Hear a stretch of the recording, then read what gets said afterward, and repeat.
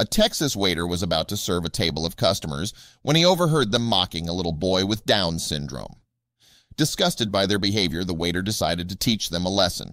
Before we continue, please take some time to subscribe to Dailydose, like, and share this video with your friends. As a 5-year-old with Down syndrome, Milo Castillo was presented with a new challenge every day. Of course, these daily struggles were always made easier when strangers responded with a little understanding and grace. Sadly, not everyone can be so decent. Being a regular customer at Lorenzo's Prime Rib in Houston, Texas, Kim Castillo knew the waitstaff at the steakhouse would go above and beyond to welcome her child. In fact, as soon as waiter Michael Garcia noticed Milo had arrived, he gleefully picked up the boy and carried him to his table.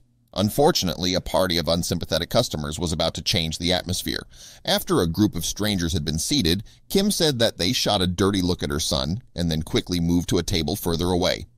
Michael confirmed this behavior when he unintentionally caught wind of them talking among themselves about little Milo, he told KPRC. What he overheard shocked him. "I heard the man say special needs children need to be special somewhere else," Michael said. Michael was appalled and infuriated.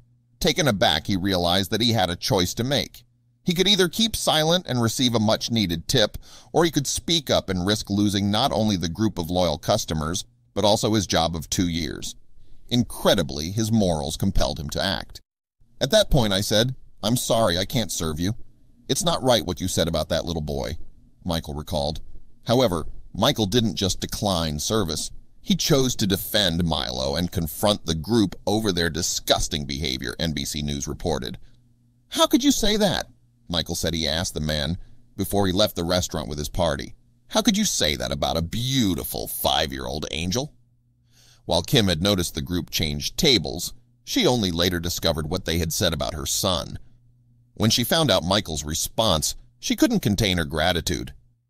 "I was impressed that somebody would step out of their own comfort level and put their job on the line, as well as to stand up for somebody else," the grateful mother said.